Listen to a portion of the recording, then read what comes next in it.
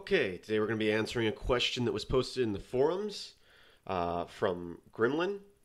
And basically, he wants to know how you can get a user input and then replace the last two letters or last letter of that string. And we're going to basically do that. Let's see, let's get my terminal up here. Here we go. Okay, let's jump right into Vim and we'll create a script. We'll call it replace end, oops, .sh. We'll start off with our bin bash, letting our operating system know that this is going to be a bash script. And first thing we're going to do is get user input. We're going to get a word, the first word, the original word that we're going to replace the last letters of. We're going to say echo -n. That means don't create a new line. So when they type it, it's going to be at the end of this line instead of under this line. And we're going to say type a word. And then we're going to get the user's input using the read command. I've gone over pretty much all this in the past.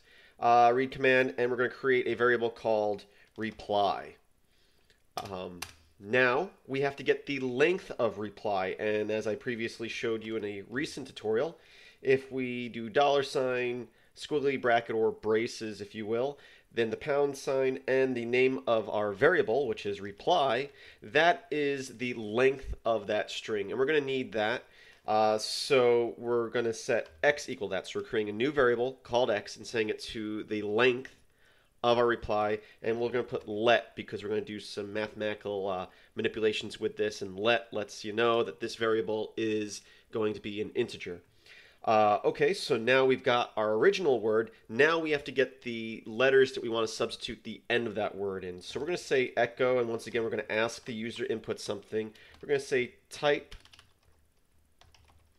the end you would like to substitute. Hopefully I spelled everything right there.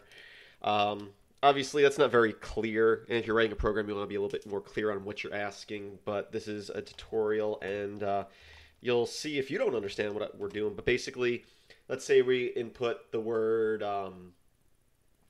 Chris, and that would be the original word, our reply up here.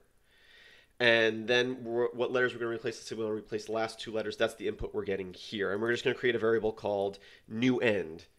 So we got that, and now we're going to say let y equal, and y will be the length of new end. So we'll say $, braces, or squiggly brackets, like I like to call them, new end. Now we want to get the difference of those. So we're going to say I'm jumping ahead of myself. Z equals $x minus $y. So if the original word is Chris and you input the two new letters TO, our difference would be 2. If X is 10 characters and Y is 5, then Z will be 5. If Y is 4, then Z will be 6, and so on and so forth. Now we need to make sure that Y is not longer than X, because then you'll be replacing more letters than there are to replace. So we're going to say if $y is greater than $x, then what are we going to do? Then, and in here we're going to put a message, but I'm also going to just complete our if-then statement by putting fi, so I don't forget later on. And we're going to say echo, sorry, substitution is too long. And we will just exit the script at that point. Now, if y is not longer than x, which we're hoping it's not, what are we going to do? We're going to say else echo. And what are we going to echo? We're going to echo out basically the new word, the original word with whatever letters we want replaced at the end. And the way we're going to do this, and now pay attention here, this is the complicated part.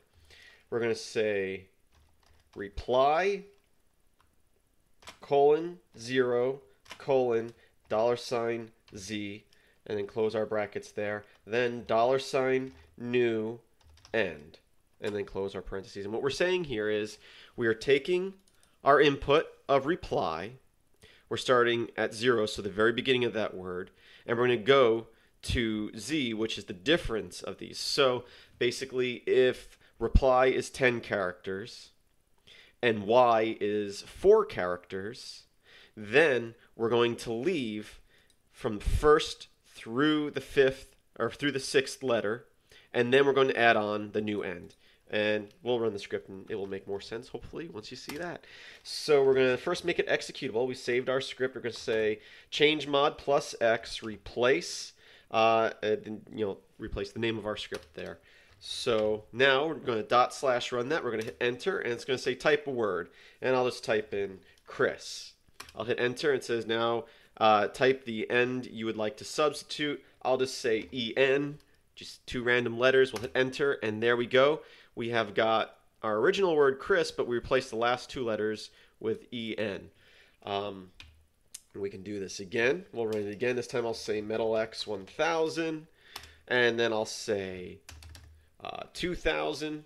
We'll hit enter, and you can see it replaced the 1000 with the 2000. We can do it again. MetalX 1000, and we'll say 5555. We'll hit enter, and you can see it replaced the end there.